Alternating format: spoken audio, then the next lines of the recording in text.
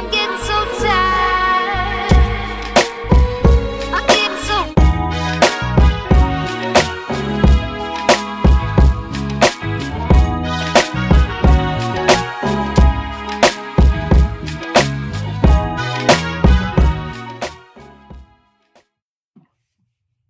Y'all know what's going on. It's time for another episode of Doing Time with Joe. I'm your host, Joe Baker, and welcome to the show, y'all.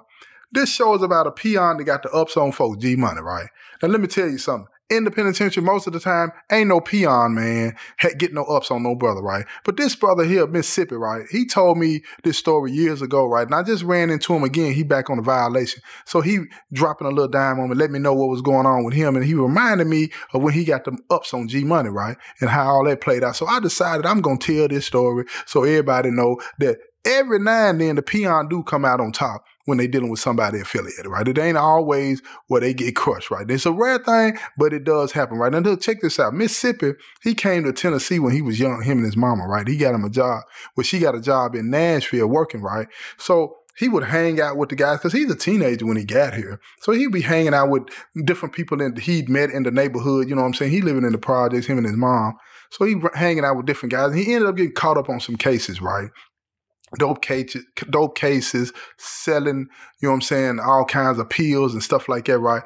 And one of the cases was a second-degree murder charge, right? So he ended up in the penitentiary. He had about 18-year sentence that he had to do because they ran everything concurrent with the dope charges, right? So he came out, quote unquote, good on that level, right? If it's such a thing. Let me put it that way because I don't ever want to say that the lifestyle, there's anything good about it. Ain't nothing good about it, y'all. Just keep that in mind, right? But anyway, he ended up in the penitentiary. And when he got here, he ended up in the cell with one of the guys, G-Money, right? Now, he's in the cell with G-Money, and G-Money is shaking the spot. He's doing any and everything to get his bread. He got him a phone. He talking on the phone, this and that and the third, right? But let me tell you something. If a peon is in the cell with one of the guys, if something goes wrong in that cell, that peon got to wear that. They got to take all charges. That's just what it is. Anybody tell you anything else, they lying to you. You got a peon in the cell, something go wrong, that's theirs. Even though they may or may not be able to use it. But in this situation, Mississippi, he was able to use the phone and G-Money would break him off with a little money, you know what I'm saying, every now and then, a little dope rather, where he can go get him some money and all that kind of stuff so he can keep his own shelf straight, right? You know what I'm saying? So here's the thing.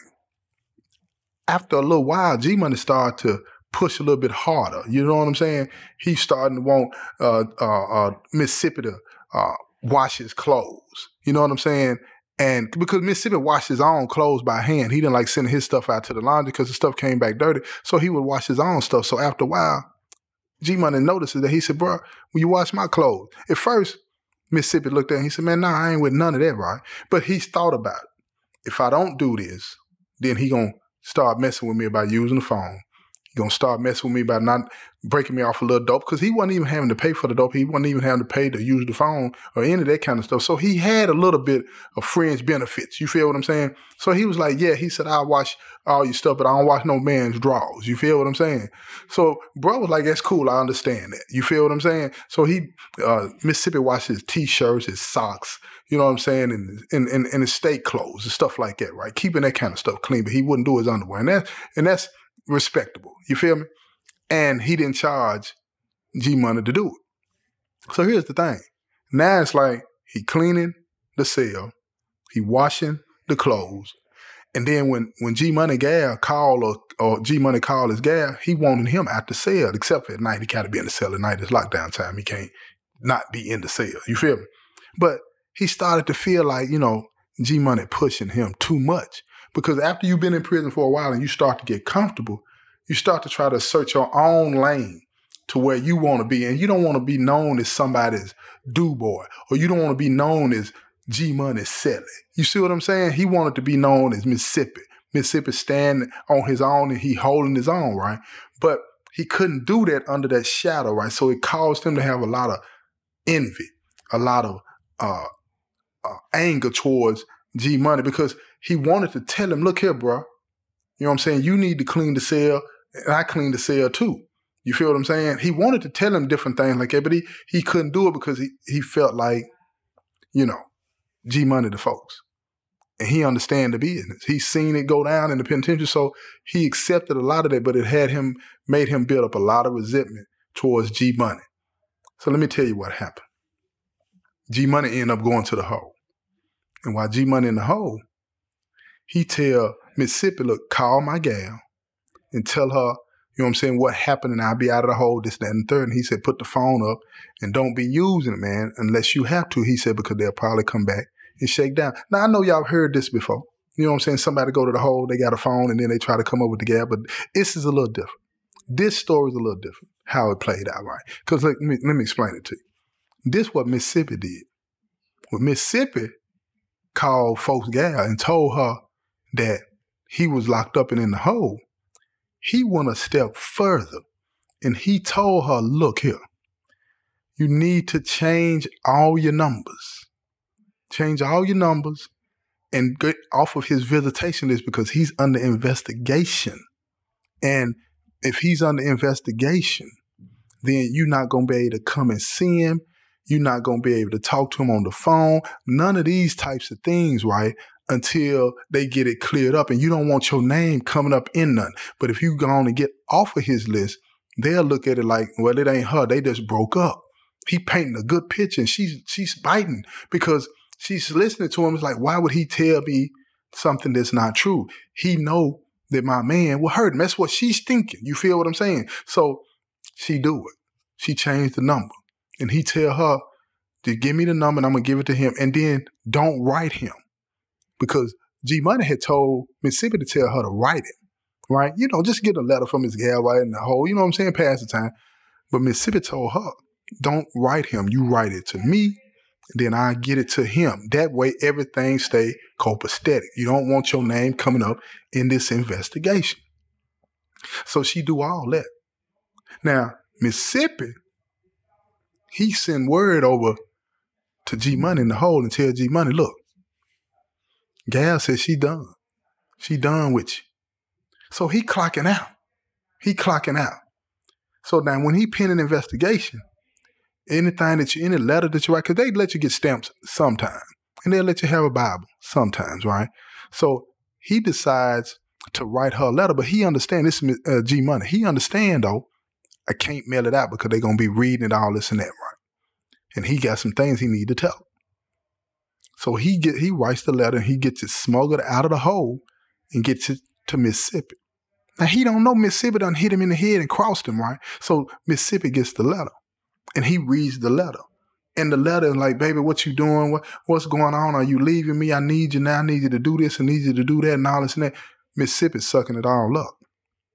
So then he write Gal and he tell Gal, look, this what you need to do. G Money telling me that you need to call out here and tell these folks the business on this, that, and the third and put it off on somebody else as if they done tried to set G Money up, right? But Mississippi tell her, don't do nothing. Don't do nothing. Don't do nothing to help him. Because right now, you know, it has to play itself out. Don't put yourself in it. So now G Money starting to think she done jumped ship on him. He been in the hole for a minute. Now he wondering why he ain't got out. Because you go the whole pending investigation for 7 days at a time, right? Now he on his second 7 days, right? And at the end of that, it'll be 14. They can extend it one more time. So when they get to the 14th day, they extend it again. He's under investigation. Now he's wondering what's going on. Now all of a sudden, he don't know what he not understanding. Mississippi done dropped a kite to the warden. Now this kite that he done dropped to the warden is letting the warden know anonymously that G Money's life is in danger. That he owe a lot of vice lords some money and dope. Now listen to me. When the warden them hear stuff like that, they got to act on it. And because Mississippi had been locked up just for a little while and been in the mix, he know how this go. So now he manipulating how the business go. So now, don't nobody really know what's going on but Mississippi. G Money don't get out of the hole. So G Money tell folks them to bump down on Mississippi and tell Mississippi that he need to send that phone over there so he can take care of his own business. And folks them got a way to take care of it, to get it over there. But let me tell y'all something about how stuff works like that. When you affiliated, if you ain't that top dog, if you ain't the top one, then I'm talking about the top POAs, right? Most of the time, you ain't finna get treated the same way. So when Brother them bumped down on Mississippi and talking about, let me get that phone, this and that, Mississippi, no, they not finna send that phone over there, man. They not finna do that. They not finna do that at all. They finna keep that. Because G Money, even though he's in good standing, he just an OSM. He ain't got no power, he ain't got no authority, he ain't got no rank. So Mississippi tell him, he said, man, the phone got popped the night he went to the hole. So they like, huh? Wait a minute. For real? He was like, yeah, they came back and shook down and found that phone in his property. They found the phone in the property. So they hollered at Mississippi, how come they didn't write you up? Because they found it in his property. It wasn't with mine. When, like when you go to the whole pending investigation, they take you to the hole right then, but then they come back, the officer of the power to come back, or to be the search team or whoever it is that took you to the hole, or some officers that work the yard, they'll come back and pack up all of your belongings, right? And then they'll take it to the property room and hold it until the conclusion of the investigation. So when they packed up all the G Money stuff, Mississippi is standing outside the cell, right? Now you got everybody watching them pack up all of this stuff, but don't nobody know what's going on. But see, Mississippi, understanding the game, how it goes, he put the story out there that they got the phone. Now, everybody, look, it's one thing about the penitentiary. People in penitentiary ain't got nothing to do, they bored, so they'll repeat a lie as if it's true without thinking about it. So once he put that story out there, that the phone got pumped, everybody believed it. Because why? Because they came back and they packed the stuff up, and Mississippi telling them that G Money had the phone in the property and the phone got pumped. Everybody believe that because that happens. It happens. So now, Brother them send word over to G Money in the hole and tell G Money, man, the police got the phone. Now he panics. He panics. But he understands, he thinking in his mind, okay, this legit. The phone must not have been on because I'd have got a write-up for this and write-up for that. But he's thinking Mississippi going to take the charge. Mississippi ain't taking no charge. Mississippi looking at it like, shoot, he been in the hole all this time and I've been out here and all this time and he been dogging me out and treating me like I'm the house boy and all this and that. He on his own. And that's how it usually goes. That's how it usually goes. Now, Mississippi understanding the business too. He understanding the business. He's seeing how Brother they on the hunt. They know G Money was getting money. So what Mississippi do, he get all the little dope because he ain't interested in selling no dope like that. You know what I'm saying? His family takes care of him. His mom sends him money. But the little dope that, you know what I'm saying, that G Money was giving him, it was beneficial to some extent, but he decided, look here, I'm going to take all of the stuff that G Money had, I'm going to give it to his brothers. He know they're not going to give it to him, but it's going to buy him some admiration and a little respect from them, even though they cutthroat. He know they're not finna send it over. So he said, man, I need to talk to y'all. I'm hearing that G Money not finna get out of the hole.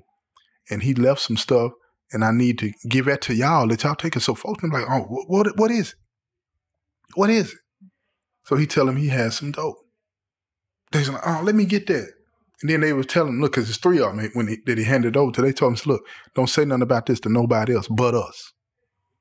He know what that mean. They not finna tell nobody this top ranking. They not finna give it and send it over to Mississippi. You feel me? They hand it to him. They hand it to him. Mississippi give it to him. Knowing that they not finna send it over to G Money. Knowing that G Money will not be getting not one per con of that. But now, Brother them looking at him like he's straight, he's solid. But then they finna cross their own brother, not send nothing over there. Because they understand how it goes, and he might not be getting out of the hole anyway, it don't matter. So check this out. G Money, he panicked. He went on to write a letter and put the letter in the mail the regular way because he said, man, my gal ain't never not wrote me in the 5 years we've been together. So he put a letter in the mail and sent it to her, right? She got it in her head what Mississippi said, so she writes Mississippi back.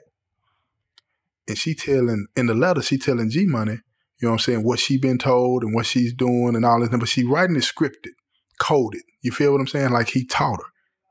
And Mississippi understand what she's saying because he's the one that told her to take herself off the visitation list, change the phone numbers, all this and that, right? So he understanding what she's saying in this letter, right? And the letter never makes its way over to G Money. But he writes her back. And he tells her, he said, look, from here on out, he's talking as if he's G Money. From here on out, if I write you, you know what I'm saying? When I write you, you send that letter back to Mississippi. I trust him. He my brother. He gonna do this and he gonna do that. Blah, blah, blah, this and that. And then I have him respond for me. Don't even bother writing me. Don't even worry about doing that. So they doing that. So he write that letter back and Mississippi sends it to his gal and she excited. So then Mississippi called her at the new number and now they're talking. She's panicking. She's upset. Now she still love her dude though. She still love her dude. So Mississippi, he's starting to see, okay, it's about to go down. We got to make sure that G Money don't hit this compound no more. Now, the warden them already trying to figure out what to do with him because they think his life in danger off of this bogus letter Mississippi done already sent down there anonymously. So Mississippi, he writes a letter. First, he tells her over the phone, he said, look, I got something I need to tell you. He telling me to tell you this and I don't want to tell you. So she's like, what is it? And he's like, I really wish he would write you on his own. I don't want to get in this. He's trying to be the reluctant friend to G Money, but he don't want her to feel like he don't have her best interest at heart. So she's like, tell me what's going on. And he tells her, said, look, he wants me to write this other girl that he's been talking to because he knows that you're not going to do certain things because, you know, he told me to tell you to get off the list and all these other types of things so that you won't get caught up. But he don't care nothing about this other girl. And I just don't feel comfortable writing her and telling her this. You know what I'm saying? He said, because I think you deserve better than this. She fall for it. She fall for it. And now she's upset. She's hurt. She's hurt and she's crying. Mississippi said, well, what do you want me to do? And she said, what's the girl name? And he give her the girl name because it is actually another female in the mix. He gives her the girl name. And she asked, she said, do you have a phone number on it? And he was like, no. It's some numbers in the phone, though, but I ain't really just paid attention to none of that. She said, well, pull those numbers up and let's just go through them. Now, he know he got her because she want to talk to this gal herself. They go through the numbers together. She call them one at a time. Bam. Hit the gal. They call her. They telling her that, you know, Mississippi talking to her first saying that, you know, bro wanted me to call now. Bro, gal listening on the tray piece. Bro wanted me to call you and let you know to do this and do that because he needs you to take care of this and take care of that right now. Bro's gal listening. She getting pissed. And then after a couple of minutes, she couldn't take it no more. She just chimed in. She said, and who are you to him? And she said, who is this? And she said, I'm G Money's girlfriend. And then back and forth they go. And keep in mind, G Money in the hole.